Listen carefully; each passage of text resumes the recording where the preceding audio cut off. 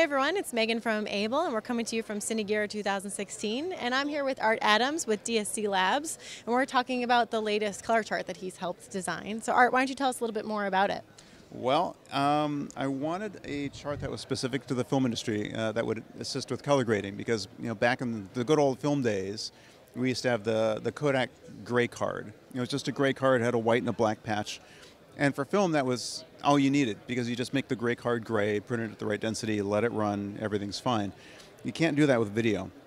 In a lot of situations, like every camera has a color matrix inside, and it's a particular way of bending the camera color into a different color space for viewing.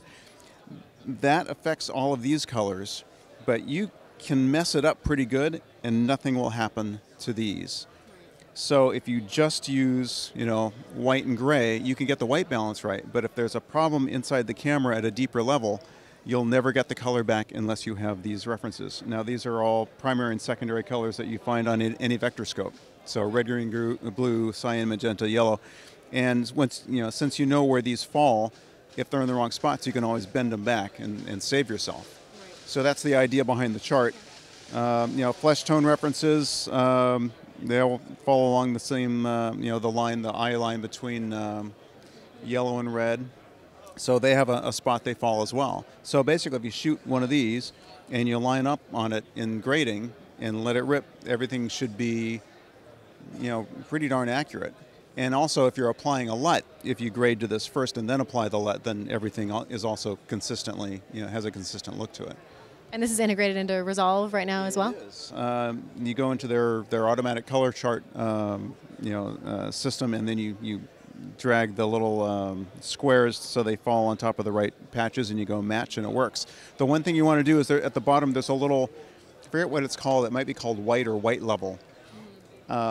It's normally set at 1. You don't really want that because this white in the Rec 709 standard falls at 100% on a waveform. But this is only 2 stops brighter than this is. Right.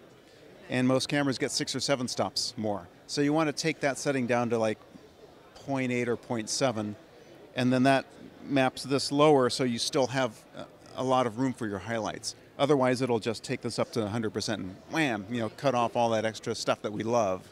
And we want to preserve that. But otherwise, it works great. I've been playing with it here in the booth, and it does a phenomenal job.